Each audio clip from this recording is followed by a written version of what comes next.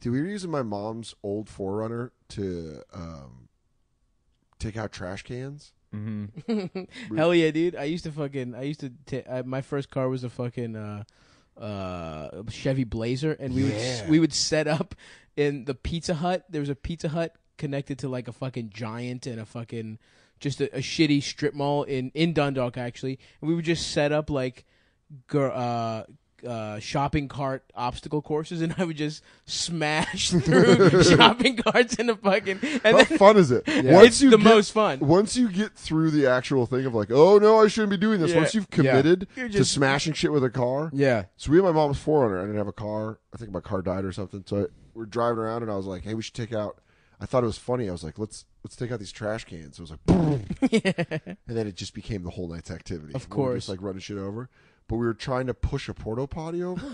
We were trying to push it over, and then we drove by it, and I like tried to push it with my hand, but it fucking didn't. It just jammed my hand. And I go, oh, I broke my arm. I broke my arm. And my friend Joel was recording me on his camcorder. It was back in the day of camcorders. He goes, I don't think you broke your arm. And then like 5 minutes later, he lost the videotape, but we watched it as adults. 5 minutes later, he's just sitting there and goes, hey, Soder, has you broken arm? I go, shut up. I didn't break my arm. It was one of those lies where I was like, no, guys, I really did. I broke my arm. Yeah, I'm not fucking around, guys. I definitely didn't. Dude, yeah, fucking middle school kids' lies. Yeah. The bet. Actually, the car thing, I kept doing that into my 20s. Really? Yeah, me and Jake Flores. Jake used to have this piece of shit Ford Focus, and I had like a shitty 96 Explorer. And we would one time Chris Cubis, another comic, he had to like move. Yeah. And so he was like asked me and Jake to help him move, and within 30 minutes of helping him move his stuff, like one of us just dropped something and it broke. Yeah. And then we were like, ha ha ha ha. And then we just started trashing all of his stuff in his like former apartment. We like took his bed frame and threw it through the wall. And like Chris didn't give it. We were just drunk. You know, it was like noon. We were trashed. It was Wednesday, and we were doing like a bit. We were like this would be a funny sketch. It's called like Quality Movers, and they just destroy everything.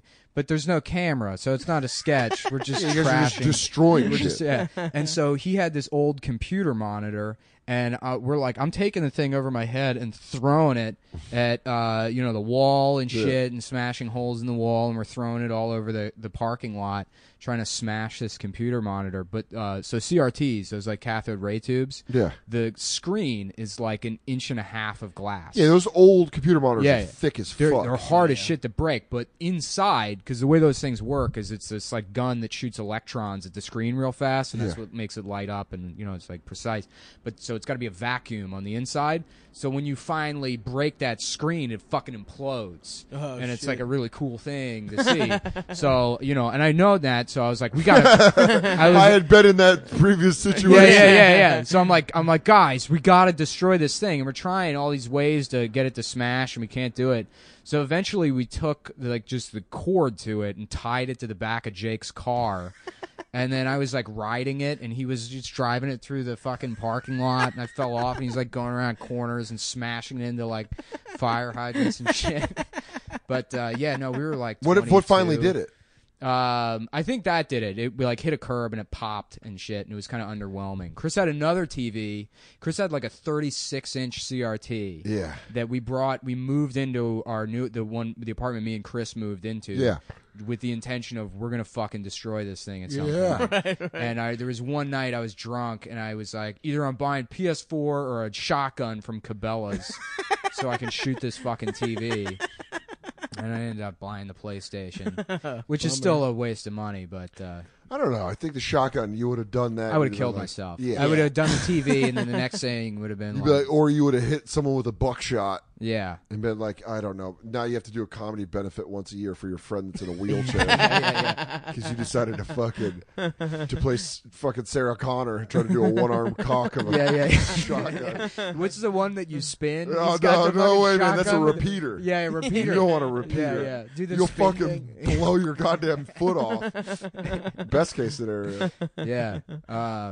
We had fun. That man. was those stories of the fucking the alcoholism days are pretty hilarious. Yeah. Austin. No, I want to start drinking again. Just like kind of. you know what? I was helping Norman Hormones Wilkerson move one time. Yeah. And or not move. He just had to move a bunch of shit in and out of his house. Him and his wife bought this house and like remodeled it themselves. So they were moving shit in and out of the garage. And while we were moving, I found this pair of like white gloves, like very fancy, like white gloves. And so I put them on, and then I was like just pantomiming lifting stuff like a mime, which was initially a very funny bit. But then after like 20 minutes, I still wasn't helping at all. I was just, like pretending to carry stuff. And they're like, seriously, why are you even fucking here? If you're just going to keep doing that. And then I left the patio door open. They're like, close that. The cats are going to get out. And I just pretended to close it. And the cats ran outside, and they just weren't amused. Lulu thought it was very funny. Lulu was there. I used to have roommates. Yeah. It's nice. But I also did a lot of, the best thing well, not the best thing, but I miss having like roommates that I just didn't know at all. Where there's like another, because women are fucking retarded. Women will find 3 other women on Craigslist and they'll live together, and within 2 weeks they're like, I love us. Yeah. They're going on vacation together. They're going on vacation. They're leaving notes on the refrigerator. You're gorgeous. And, like, sleeping in the same bed together. Like fucking sleepover. And it's like, you're 28 years old. What are you fucking doing? That's right. Whereas, like, 2 men can live together and you'll be like, yeah, I think his name's Ronnie. I think, he works at like fucking. Yeah, I think his fucking dad just died or his something. His dad died or something, and he's like really. His room is a mattress, a fucking like the kind of boombox they sell to Mexican people at Best Buy, and 6 copies of High Times magazine. And I've only had one conversation with him, and he explained to me what the Dark Carnival was in relation to Insane Clown Posse. And that's it. That's all I know about Ronnie. Yeah, it's probably my best roommate I've ever had. Yeah, he's a pretty cool guy. He's pretty good about making sure that toilet paper. We've reached an equilibrium with who buys toilet paper when. That's nice. And that's what I dig about Ronnie. See, I've always had my boy. I've never lived with a stranger. Really? It's always been, I lived with George and my boy Doug after college in a little house we called Muff Manor. Yeah. Where no one was getting pussy. The shittiest place I lived was in Los Angeles. I lived in a garage. Jeez. Yeah, but that Larchmont, you were in Larchmont, right? Or in Atwater. Atwater. Yeah, that's a nice neighborhood, though. In a garage? Yeah, but I lived in a garage that fucking there was sewage that would back up out of it. And it soaked all of my clothes and feces. Shit. It is a nice neighborhood, though. What, Atwater? Yeah. Atwater Village. Whose garage was it? Some lady. You know what's so funny? The first place I went to, like when I was staying on Ryan Stow's couch, and so I started doing the Craigslist thing, like trying to find a place. And every place I looked was a fucking nightmare. And I went to one place in Atwater the first time, and it's like a decently priced place. And I go in, and it's like 2 like like housekeeping, like those kind of ladies, like middle aged, sort of trollish looking, Right. like, Immigrants. Yeah, but like the ones that look like they're indentured servants for Motel 6. And then this older like Mexican guy showed me the place, and he showed me the room. He's like, I think it was listed for $500 or whatever, but he was real out of it. And the room looked like shit, and I would have to be living with these like 2 old women, and it was like, dark in there, and it smelled bad. And he shows me the bathroom, and there's like the bathtub is just backed up with like fucking stagnant water. And I was like, what the fuck is this? He's like, yeah, it's okay, That just sounds like sex slave quarters. Yeah. I'm like, I don't know if this is okay or not. But I was like, I just wanted a room. Maybe it'd be temporary. I had to get off my friend's couch. So he shows me the room, and I'm like, yeah. So I'm like, it's like $400, everything included, and I figured I'd just try and shake him down or whatever. But, yeah. And he was like, yeah, that's fine. It's whatever, you just come bring me the money, So I'm like, I don't know. This seems like a scam. I don't know. Yeah, something. So I'm walking out, and I'm leaving the place, and this Mexican dude's like, so he just like he turns to me, and he's like, if you just want to, maybe come back a little later and bring me money, and he's like tearing up. Right. And I'm like, fuck? Yeah, maybe. I mean, I'll go look at other places. And then there's this like painting of the moon in like in the trash outside, and he's like, "Do you see this?" And I'm like, "Yeah, you okay?" And he's like, my girlfriend, she just broke up with me. You know? And I'm like, oh, I'm sorry. And he's like, I painted these for her.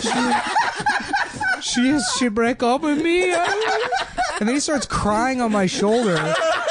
And I'm just like patting this fucking middle-aged Mexican guy. He's showing you the room. Yeah. You've never met him. Never met him before in my life. And he's just sort of crying on my shoulder, and he's like sobbing, and I'm like, I'm sorry, I guess. He's like, well, you come back later and bring the money. I'm like, I don't fucking know. So then I found this other place with this woman, and you know, she's showing me the apartment. It's a pretty good deal. It's like $600 a month, everything included. And this was a room inside the house at the time, and she's like, yeah, you know, my son's here half the time. He spends half the time with his dad. And it's like, you know, all this stuff dedicated to her son, which is fine. I guess people love their kids or whatever. But, you know, she's telling me, you know, like, oh, well, he's an actor and he's been in a lot of stuff. You know, Nickelodeon likes him a lot. You know, he's 7. And it's like, oh, man, this kid sounds like he sucks. Yeah. And so she's showing me the house or whatever. And she's like, well, this will be your room. It looked like a nice room and shit. And I'm like, yeah, it seems like a good deal. And I'm like, fuck it, man. I just cut the check, hand it to her. I'm like, I'll move my stuff in later. And then I was like talking to somebody afterwards, and I was like, yeah, I told them the deal. And they're like, yeah. And they're like, the kid's there? I'm like, yeah. They're like, oh, well, how many bedrooms is it? And I thought about it. I'm like, well, there's my room, the bathroom. There's her room. And then, I guess this kid just doesn't exist. I guess she's like, because there's no room for a kid here. What? Yeah, and I was convinced that she just had some dead son that she like, you know, made up in her head or died. And, holy shit! But the kid was real. I just, after the Mexican guy experience, I figured that would make sense. Yeah. So then she moved you into the garage? No, the kid would sleep with her in her bed. There was another couple living in the garage, and then there was a guy that just rented the driveway and lived in a van. And what the fuck? Yeah, the garage couple was like, it was this kid who was like, he was like near my age. He was like 20 or something, and just like a dumbass, over enthusiastic dude, bro. You know, right? Of course. It's like an Occupy guy. No, this was right. I told you this story before. This was like so. Right around when Occupy was just getting started. So there was Occupy LA going on, and they went, the couple and the guy in the driveway, because they were like, it's a bunch of people, and we're like making a huge push to legalize weed across the country.